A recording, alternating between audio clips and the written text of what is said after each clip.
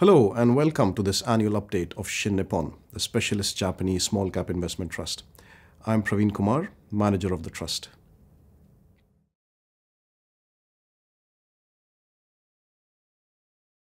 In last year's update, I spoke about Japanese small caps suffering from weak investor sentiment due to geopolitics, inflation, rising interest rates, and lingering effects of the pandemic. All these issues still remain to varying degrees.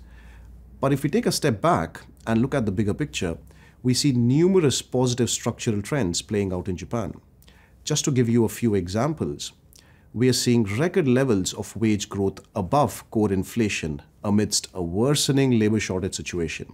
This should provide a structural boost to domestic consumption. The Japanese government has dropped all COVID restrictions. Inbound tourism is recovering steadily, whereas domestic tourism has bounced back much more strongly. Sustained pressure from regulators is forcing Japanese companies to focus more on shareholder returns, so we are seeing continued high levels of share buybacks and dividend increases. Finally, the rise in the cost of capital due to high interest rates is forcing companies to take a more disciplined approach to growth and focus more on improving profitability. These trends, we believe, are likely to have a far more important bearing on the future growth prospects of Japanese small caps and should provide a very favorable backdrop in the long run.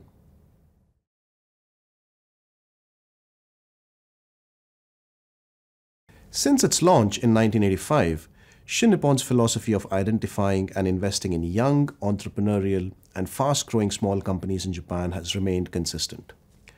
We manage a well-diversified portfolio of 78 holdings that can broadly be divided into two groups. The first group comprises of companies with rapid sales growth but with low levels of profitability. The second group comprises of companies with steady sales growth but strong profit growth and consistent profit margin improvement. We have historically had a bias towards the first group that consists of early stage and rapid growth internet businesses. Continued weak sentiment around such companies over the past year has affected portfolio performance negatively.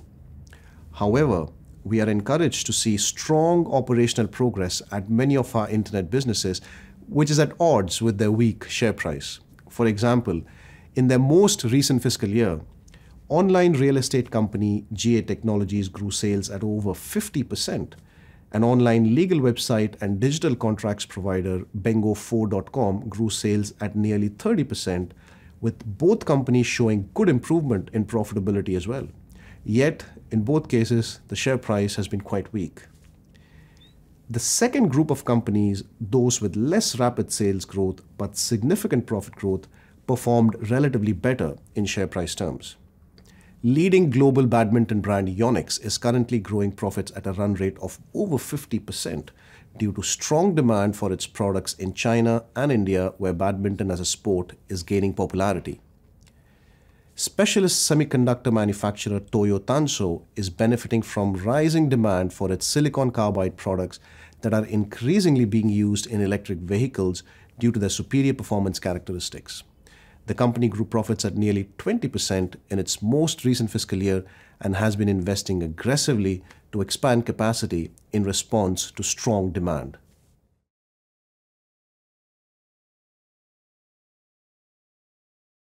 We are also finding lots of new ideas for the portfolio. It is quite exciting for us to be able to own high-growth Japanese smaller companies at valuations that do not reflect their long-term growth potential. For example, we took a new holding in iKnee, a cosmetics company that is using artificial intelligence to analyze consumer feedback and accelerate product development. The business is growing its sales at over 20% and profits at over 30%, yet the shares trade on a very low starting multiple. We also took a holding in Spider Plus, a software company that is attempting to digitize and automate Japan's extremely conservative construction industry. Again, we believe that the current valuation of Spider Plus does not reflect its long-term growth potential. We also sold a few holdings like building maintenance company Aeon Delight and child daycare services provider JP Holdings, where we lost our conviction in management's ability to grow their respective businesses.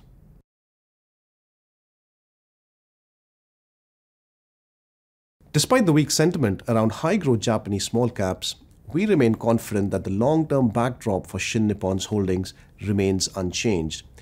If anything, in some cases like that of Toyo Tanso, which I mentioned earlier, the demand outlook has actually improved. As such, at a fundamental level, we remain optimistic about the long-term growth prospects for Shin Nippon's holdings. Another important reason for our optimism is valuation. It is interesting to note that 5 years ago, the estimated price-to-earnings ratio for the portfolio as a whole was around 27 times. This has fallen to just over 12 times currently, and this current rating is almost in line with the benchmark. However, over the same period, the portfolio has delivered far superior sales and profits growth compared to the benchmark. So in effect, there has been a significant derating of the portfolio as a whole. This means we now have a portfolio that looks incredibly cheap and one that we believe will continue to deliver much higher rates of growth relative to the benchmark over the long term. Such an outcome should result in a highly attractive return for patient and long-term shareholders. All of this gives us a lot of cause for optimism, and we think Shin Nippon represents an extremely attractive investment proposition for patient and long-term investors. Thanks for watching.